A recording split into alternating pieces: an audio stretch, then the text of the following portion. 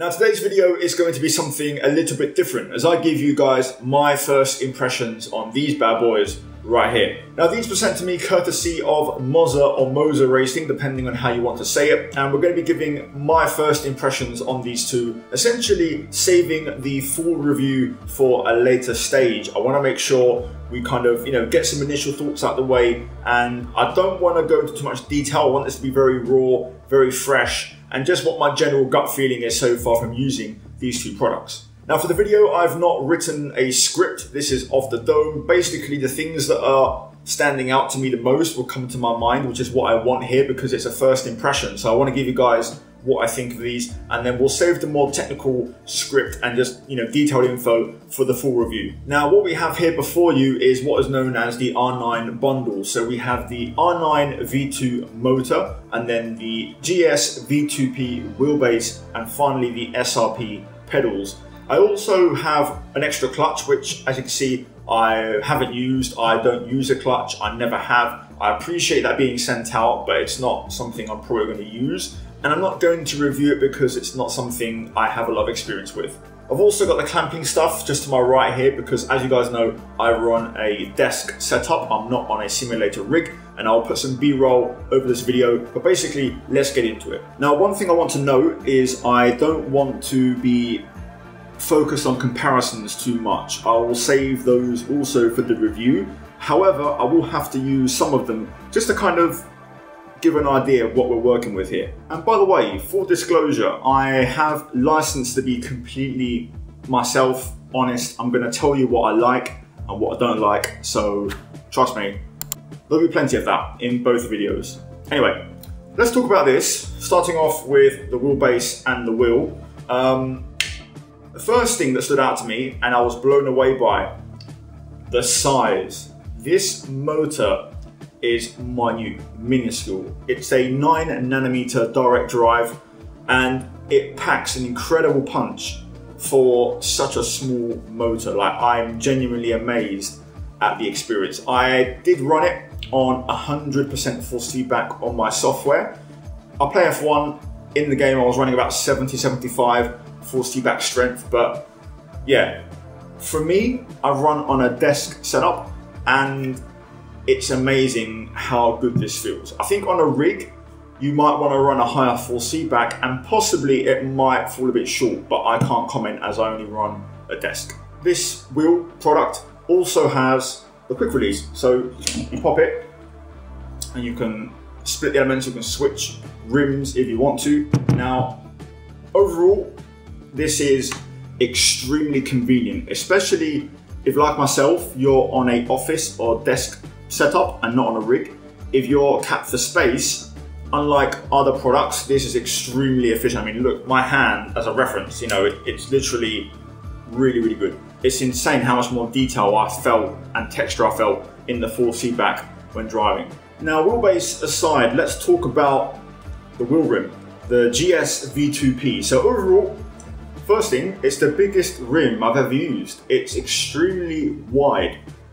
It looks wide, and in person, it's even wider than my previous other two wheels. Overall, it feels like a really high quality product. When you just feel it, it feels heavy. It feels like something, when you put money into something, it feels worthwhile. Overall, quick release system, very nice, very simple to use. Also, bonus points for a couple of features, starting off with clutch pedals, genuine clutch pedals, which are very nice and are a nice bonus touch. Also, unlike other wheels, plenty of buttons, which is very handy to have. You can program every single one of these buttons, and you can also customize the LED lights on the wheel for the color. You can also increase the brightness of all the buttons. So overall, a decent bit of customizability, which is always a good thing. I'm a big fan personally of the buttons, the input, and the spring system. In terms of the feeling they have, they feel very responsive, which I really like. The dials for me are okay. They do feel a little bit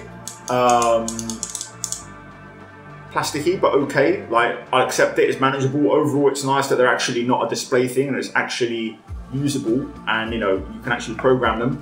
Also, one thing to note, for me, the big drawback on this, which isn't a big thing, it's fixable.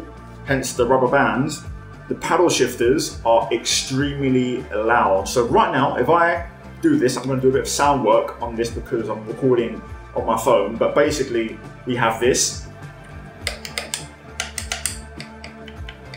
You can kind of mute it yourself with a bit of control if you just take it a bit smoother. But generally, now I'm going to take these off and show you without. Now then, rubber bands off, we have this. And if I try to mute, not bad, but you're really actively trying to be smooth. And when you're driving, you're not really like caressing the paddle shifter, you're literally, so you have to basically make amends. Now, these were my solution. I believe they do ship with a set of special, you know, just like sticky rubbers which you put on the inputs. You have to basically unscrew this, take it out, and you put it in. But my one didn't come with those. Hopefully yours does. Overall though, the driving experience is very nice. I like how this felt just, you know, in your hands when driving. It feels very, very sturdy. So I was running, like I said, with the motor, maximum force feedback 100% on the firmware. I think overall, one thing I noticed, and this could be F1 game specific because ultimately F1 is what I play.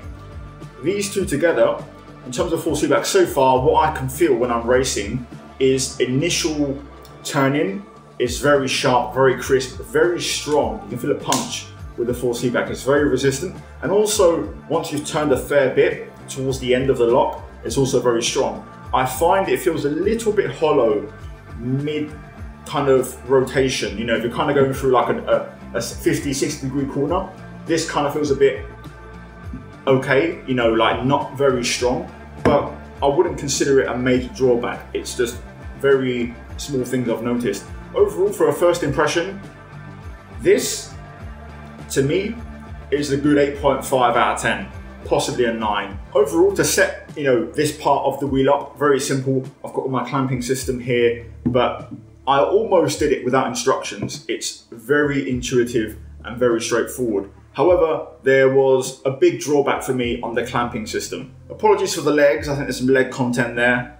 Anyway, here is the base of the clamp, which has attachments that go either side of it. There's two of these. So you essentially have a bit of a bridge system. Now, the issue with, you know, what this generates is that basically these dig into your legs. There's no real good way of setting it up. So basically these are going to be set at a pretty wide angle, which is more or less where your legs naturally sit. Now, again, I want to preface, I'm on a desk setup. So this was my big hindrance, or the big thing that bothered me. Besides the paddle shifters, this was just constantly rubbing against my legs. All of this, doesn't matter how you slice it, if you run them more narrow, more wide, it's always a problem. You can also change the pedal alignment and where you have it set up. Again, it doesn't matter. If you have a particular desk chair set up, maybe you might get away with it, but this is my personal experience. Speaking of which, we're going to talk about these pedals. I have them set up how I like them. I found this was the optimal arrangement for me.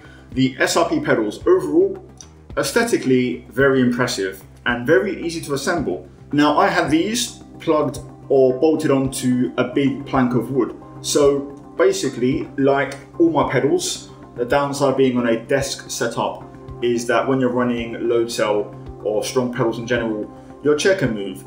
Also, your pedals can move. And in this case, what happens is, with these or any pedals, when you smash the brake, this part, the base, will just lift up. Once I got it set up, luckily and conveniently, using the exact same holes as my Fanatec pedals, which was very convenient for assembly. It works straight away. Very, very simple. I'm personally a big fan of design. I like a nice, long, metallic accelerator pedal. The throttle for me was beautiful. I didn't make any adjustment. The resistance level for my setup on a desk and office chair was perfect. really nice. It reminded me of my Thrustmaster pedals, but probably better, a bit smoother. You can customize the throttle trace in the software, the firmware, and overall I liked it a lot. Let's talk about the brake. Now, this bad boy is very interesting, something which you probably won't come across very often. This is a combination of a non-load cell and a load cell brake, half and half. Very interesting, and something which did take a bit of getting used to. The first thing I like so far when using it, it feels very easy to brake. With my, let's say, Fanatec load cell, the brake travel is minuscule and you really have to crush the pedal hard, which is tough to do, and your chair can move. This is very easy. This goes, down pretty smoothly, has a bit more travel, and it's easier to just brake in general. I prefer the feeling on my foot, how the brake feels in terms of, the input. It feels more natural to me. However, in-game, in terms of the force feedback and what I feel, I can't fully feel properly what is happening. This is easy, and then that last bit is very hard. And that last bit is where you're modulating the brake and you're really trying to find those margins, and you're trying to trail brake and you're trying to rotate the car when braking. Maybe it would be better the other way around. So you would have the load cell in the initial part for the hard braking response time, when the harder you brake, the quicker the car stops, kind of thing. And then the final part, non-load cell, so you can modulate with less resistance and have a bit more flexibility. But that might be my personal choice or preference. This did come with the brake accessory kit, and I changed onto the red brake spring, which for me, honestly, this was perfect. I kept the original damper rubber the same, and I just changed the spring. I went up a step. So the original one is a bit softer than this, and this gave me the best feeling. And like I said, the actual feeling of the brake in general, I prefer to my Fanatec or my Thrustmaster, but it doesn't result in performance.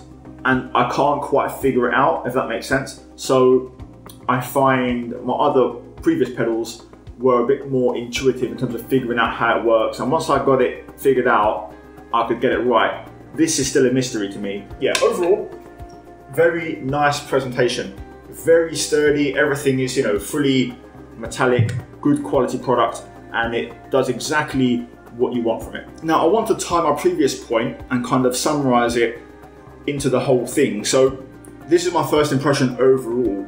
The pedals, I would say, are 8 to 8.5, and this is 8.5 to a 9. I found these very easy to use, and anyone could get to grips with these quite easily, especially with different springs and dampers and everything. The issue is if you're trying to find time or be a fast driver, these can be a little bit complex to understand, especially the brake, where the limit exists. And that's something I do try with league racing quite a lot, so I struggle to kind of find that balance. Anyway, overall, for all of this, I think 8.5 is very fair. Like I said, biggest drawbacks I would say are the clamping system, the power shifters are way too loud, and the brake is a bit of a mystery in terms of optimizing performance. In terms of the biggest pros, size to space ratio, performance in power from the motor, lots of buttons, generally a very nice feeling wheel, and it feels like an expensive product in your hands. Very nice throttle, love the pedal base overall feels sturdy, and you can clamp it on. Lots of screwing options as well to adjust it to your liking. And again, the pedal accessory kit is a nice plus. So far, from my first impressions, this overtakes Thrustmaster for me. So if you're on a Logitech, or you're looking to get into a direct drive, or your first wheel period and you want to spend a bit of money, I think this would probably be a good starting point for you based off what I've experienced so far. In a summary, what I will say is this. I don't know if you're going to be elite level fast with this. Something is missing for me and I can't tell what it is, but it's a very easy wheel to get to speed on, get to grips with, and get on very quick pace, and you're going to be extremely competitive, and 95% of the time this will be an upgrade over anything else you already have. If you're looking to kind of make the step up, this will instantly improve your pace and make you a much better driver. So hopefully this helps. Ask your questions down below, guys. I'll have a full review in about a week or 2 weeks time down the line. I want to have a bit more time to kind of, get things in detail. I'll do a full-on script, get things in writing. But questions down below. I'll also answer some of those questions in the review. So if there's something specific you want to know, let me know. But yeah, overall, this is what I think so far. And I've got to sound very impressed. First time doing one of these, hopefully the video was decently watchable. I don't have an official or proper camera. I'm using my phone for the entire thing. So some of the B-roll could be a bit pixelated, a bit lower quality. But anyway, appreciate everyone watching, and hopefully you enjoyed it. Like and subscribe. Once again, a big thank you to Moza or Moza Racing for sending these products out to me for review. I really do appreciate it. And yeah, overall I've really enjoyed them. And we're still not done, so we're going to keep trying and seeing how they feel. So guys, cheers for watching. Like, subscribe, like I said. Comment down below your thoughts, questions, and I'll see you guys in the next one. Take care, and it's goodbye from me.